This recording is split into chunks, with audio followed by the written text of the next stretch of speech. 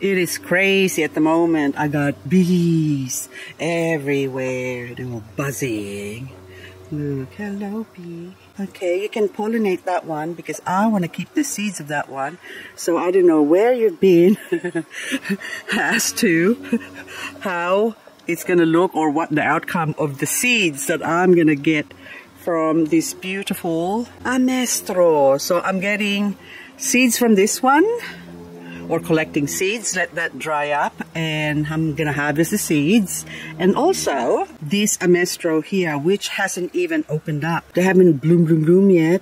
So these two are sort of a smaller variety, although these all came from one mummy.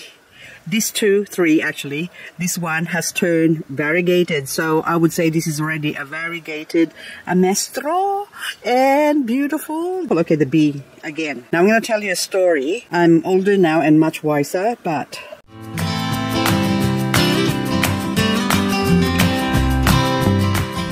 I was 11 years old. We went to my grandparents' farm back in the Philippines, and we were wading through thick bush to get to the farm. Back then there was no road, so we have to make our own road. Look at the bees, beautiful, isn't it?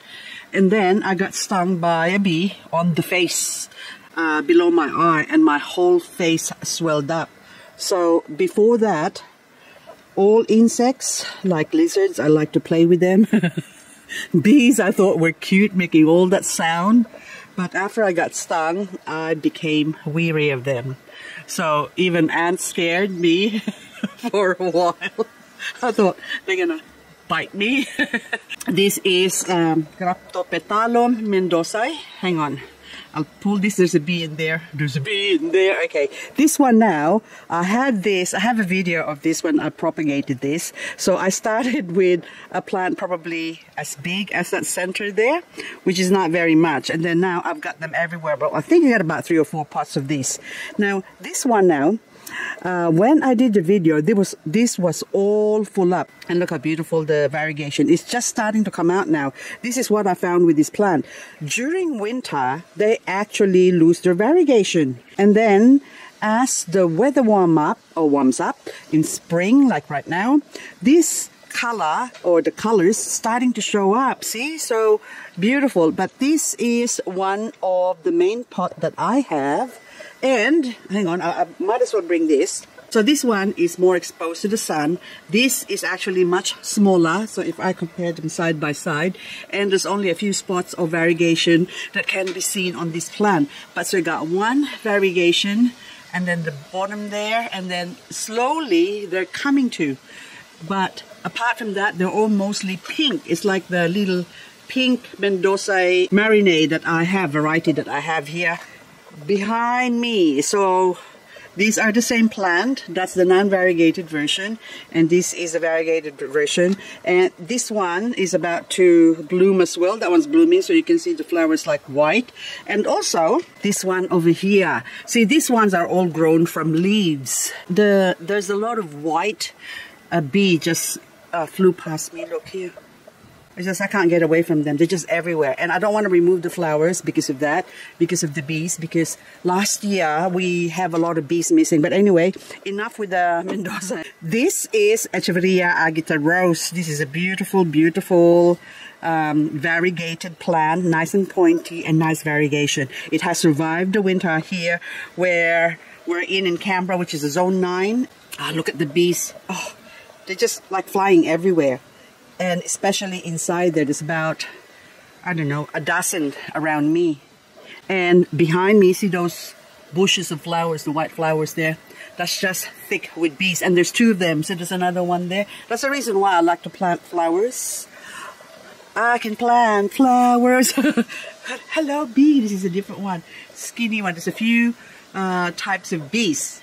And I do have mealybugs in here, especially if I don't water, but also when plants need cleaning up like that. So I need to clean that up so as to stop mealybug, and also I have to remind myself of a lot of things that I need to do. So anyway, this is most of my Aeonium. Before, a few years ago, I actually fallen in love with Aeonium kiwi. which is this one here, Haworthii. So now the first one I had died on me because it did not like the frost, and back then I didn't know it didn't like the frost. So I put it outside because I asked the person I got it from. She said she grows it outside, and she didn't tell me that outside is actually protected. That one needs a much healthier soil. It doesn't like, I think that's Swansea Golden Fire. I think they're the same as another plant. I forgot now. Anyway, that one now needs to be protected and not exposed to the sun while they're growing. So a lot of the plants that I have, when I get them, like these ones here, these are only a few months under my care, I tend to not expose them out into the open. So those ones, they're all newly purchased, and even that pretty one at the back there, that red wine, a red wine. Oh, I found my original mummy. In this pot contains the original mummy of my Graptopetalum Mendozae Marinae. And look how cute the variegated one there. That's so cute.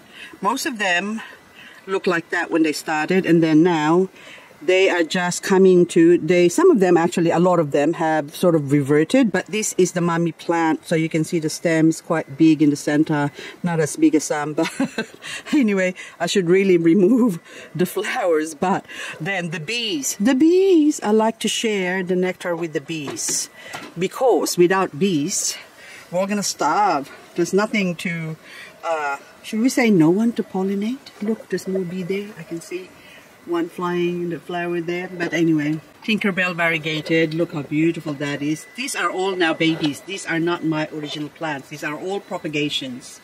And now I'm ready to have some exposed to the sun. So out here, they're still not as colorful, and others have reverted back to non-variegated form.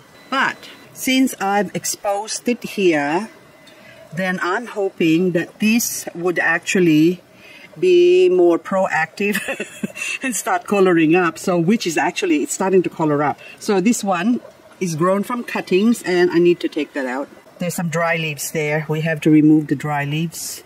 And from one cutting, you got 1, 2, 3, 4 heads that grew. Is that 5? 1, 2, 3, 4, 5. Yep, 5 heads that grew from this main plant here. Very easy to grow. Look, bee, hello, don't sting me, because I'm providing you with all this gorgeousness so you can feed your queen, but don't sting me. Anyway, so I'm trying to color it up so as with this Bernalense. I forgot your name. Yeah, it is Bernalense. That one is apricot. And the center, oh my goodness, this is so beautiful. This roulette, I only have a couple of them that's in a pot, because the other ones I recently bought, I think last year, I bought a few more just so I can grow them faster, because they're a slow grower. But anyway, checking up all the fatness and the gorgeousness. Oh, look at that, beautiful. And again, that's flowering. What's your name? I think Frevel. Is your name Frevel? Yeah, it is. I would like to get some seeds from you. And look, there's a bee. There's a bee as well. See, this is why you shouldn't spray, because I've had a few bees that I found. I was spraying my other stuff and my rose shield to stop the fungus, and I found a couple of dead bees, and I'm not very happy. I don't like to kill them, but anyway, so I'm feeling guilty. So now I'm just gonna let them be. No spray aside from my methyl. This is my small but perfectly formed Echeveria Fire Pillar. And I also have another Fire Pillar, but of a different form, because I believe it's a Fire Pillar hybrid, basically. So now, after a few months in my care, it's starting to bloom. Now, the most interesting part about this plant that got me so excited, so I can still see the mother plant has formed another head here. The new babies has got a different form. Look how pointy it is, and with red tips. And this is still grown in the shade.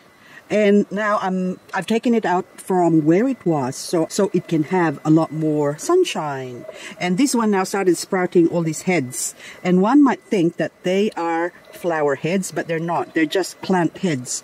So this has changed its form from how it was. So I believe this might have been cross-pollinated or hybridized intentionally or unintentionally with fanfare, or maybe some other plant that's got a pointy leaves like this one, because this is now changed completely. It's like rounded and pointy. This is the reason why so many succulents that have grown from the same seed can look different from each other, from being a hybrid plant to a hybrid of a hybrid. And we can now blame the bees for all this wonderfulness. But that one stem here looks like it's still like the fire pillar, but the rest of it is just really pointy. Like, I can't get over it. So now if I try and save the flower here, which has become small as well, because I believe that fire pillar had got, being an Echeveria, would have bigger flowers than this one. So this would have been cross-pollinated with the sedum or something like that. And that's why the flower is much, much, much